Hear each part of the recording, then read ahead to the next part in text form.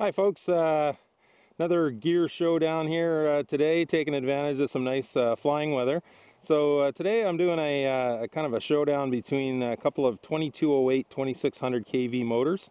This one's the DYS 2208 2600. I got this one from Banggood. I've been flying this motor for well over a year and had some great luck with it on some different props. And then in the second part of the video we'll be comparing it to the Multistar Viking 2208 2600, which is a quad racing motor I picked up from Hobby King a while ago. So anyway, we're using a Turnigy Plush 40 amp speed controller with the factory settings, 2200 3-cell 45C battery. So here we go with the DYS 2208.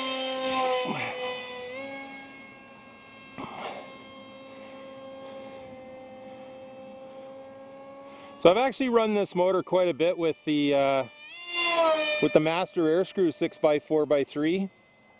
Running the 6x4 APC gas today.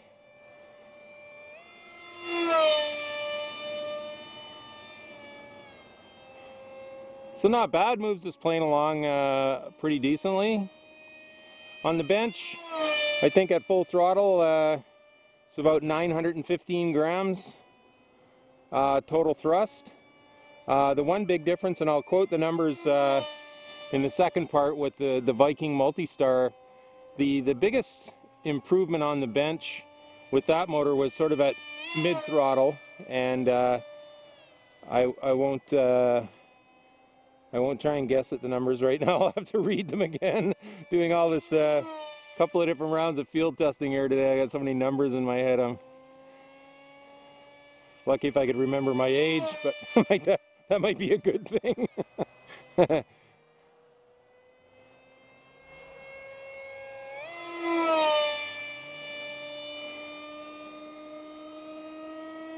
it moves along pretty nicely.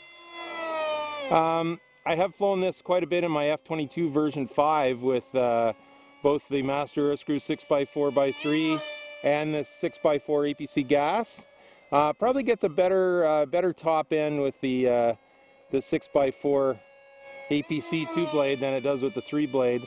The one thing about the 3-blade is that it gives you a little bit softer, almost flight experience, almost like there's a little bit of expo on the throttle. You know, the 3-bladed prop doesn't spin up as well, but this motor ran that prop with no problems at all. Now on the website they say that it's the Banggood website, they say that it's rated for 43.1 amps or something. I think that's just a number that they've pulled off a test chart. You know, talking with RC Plane Pirate, I don't think that this is a 43 amp motor. I certainly wouldn't run it up to 43 amps. I think I've run it at between 30 and 35. Depending on the prop, and it's been pretty warm, so I don't think I'd run it any more than that. So anyway, folks, there's the DYS 2208 2600. So I'm just going to stop here, swap out, put in the Viking Multistar, and we'll be right back. Hi everyone, back with part 2 of the 2208 2600 kV motor showdown. So this is the Multistar Viking 2208 2600 from Hobby King. Again, 6x4 APC gas prop. It's actually the same prop. I had to borrow it from the other motor. Turnigy Plush speed controller again. So the numbers, just looked at the numbers again. About 2 more amps at mid throttle, but on the bench, which you can read in detail below. I wrote a bench test showdown blog post. It said like 3 more ounces of thrust. So we'll see the mid-range top end. About 45 grams more thrust, and of course more amp draw. But you can read more of those details in the blog post. Let's see what happens when the rubber hits the road here.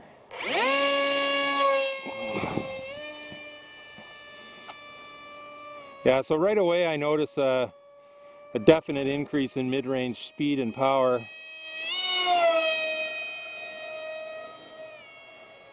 Yeah, and my poor old 56-year-old Mark 1 eyeglass assisted eyeballs are not tuned to be able to tell you whether the 45 grams at the top end makes a difference.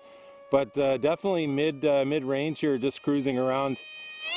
And I think a bit better throttle response, maybe because of that increased power at mid-range.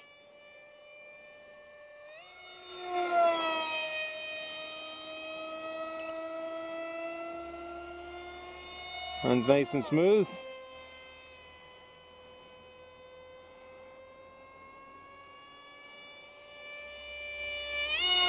So I guess the one thing you have to ask yourself in the, you know, if you're looking at this motor, as you'll read about in my blog post, it's a pretty expensive motor.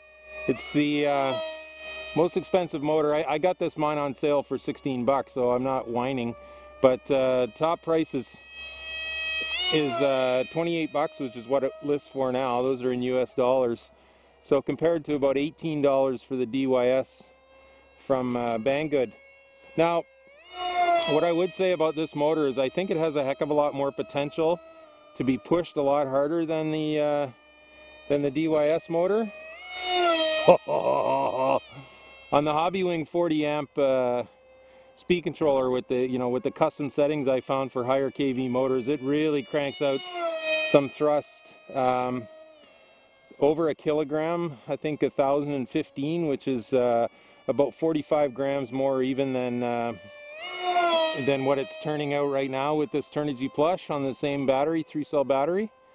So yeah, I mean, you know, this is why you do this testing, or I do this testing anyway, is to kind of find these things out and experiment, you know, optimize setups.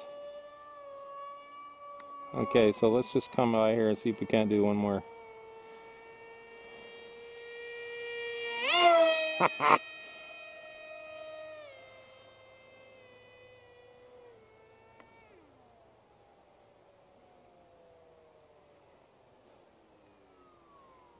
Those things of dirt there.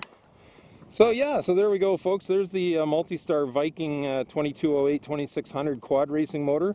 Like I said, you know, it is quite a bit more expensive than the DYS motor.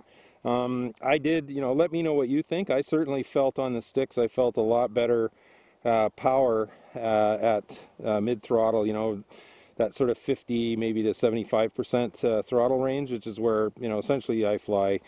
You know, despite the fact I like to do all these high-speed runs on these videos, that's probably where I spend most of my time. So I did notice right away a better performance mid-range, even though it's, you know, it's probably drawing a couple more amps. But like I said, I think that this motor probably has more potential. It's definitely, when you look at the two of them side by side, it's a bit better made. You know, it has all the things you want to look for in a high-performance, high-kV motor. So I'm going to leave. Actually, RC Plane Pirate has done quite a bit of testing on both this motor and the DYS 2208-2600 on different props, and I think different batteries. I think he tested them both on 4S, but I could be wrong. But anyway, please check out his channel. I'll have the link down below. Tons of great information there. So, and again, let me know what you think. Let me know what you thought, if there was a big difference in power and performance between these two motors. So thanks very much for watching. Blue skies, calm winds to everyone. Park jet noise, the other sound of freedom, baby. Take care.